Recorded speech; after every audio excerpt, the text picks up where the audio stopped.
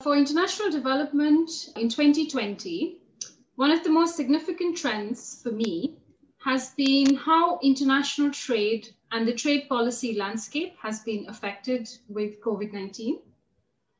It is no doubt that the negative effects of this pandemic have been felt widely and more critically unevenly, with quite differential development impacts across the world.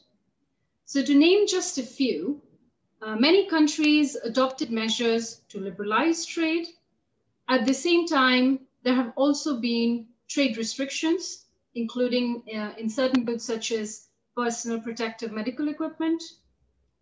Travel and border controls also increased international trade costs, and there have been shortages in specific parts of supply chains. Yet, digital trade has played a key role in helping to mitigate some of the consequences of COVID-19.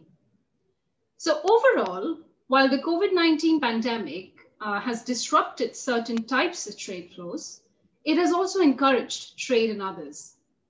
And I think globally, there is a clear recognition of the positive role that trade can play in development. In fact, trade economists and development practitioners have been vocal that trade restrictions will not help the fight against COVID-19. Trade policy is not the problem, but it will in fact be part of the solution.